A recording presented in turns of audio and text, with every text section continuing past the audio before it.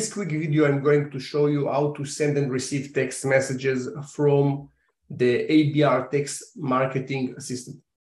So first of all, by default, we created the extension on the leads, contacts, and deals, opportunities, transactions. This is installed here.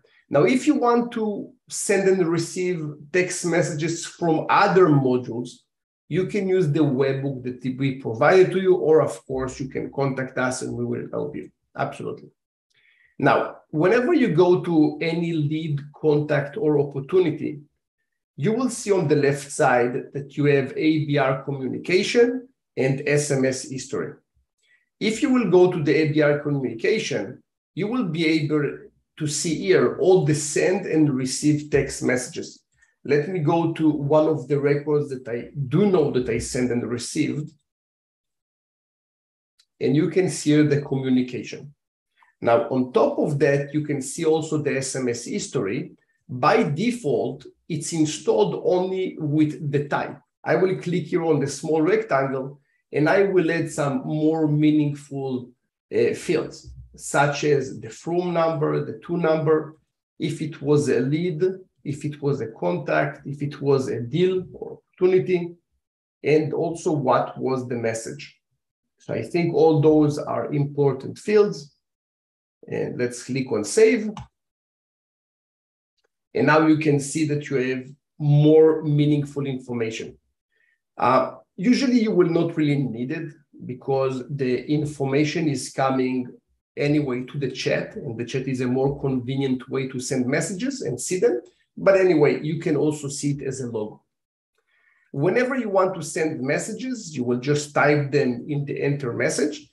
So let's say this is a new message.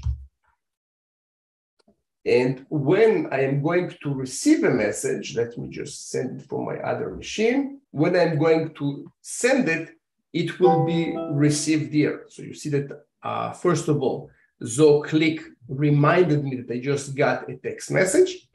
And also here, it will be refreshed after 30 seconds. But for now, I will just click on refresh just to speed things up. So this is one way to send and receive text messages. Another way, which is, people usually don't do it, but you can go here to the new message under SMS history. You will need to type if the message is outgoing or incoming. So let's say that is outgoing. You will need to write here the phone number that you're going to call. You will need to type here the message, and you will need to check mark that this is SMS, and then you will need to send it to save. Once you're saving it, it will send a text message. The reason that I don't like this approach is because you have lots of things to type, and this is not a common behavior. And this is why I'm not really focusing on that. Another option that we added for mobile purposes, but you can also use it if you like, you can go to the Twilio manual message.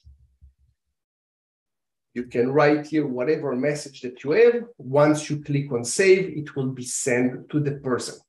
So those will be the ways. Now, we're also working right now on two more features. One will be a button that from here you will be able to send a text message using a template. And also another one that you will be able to select multiple records and then send them a template. Okay, so all those are in work and they will be ready for you relatively soon.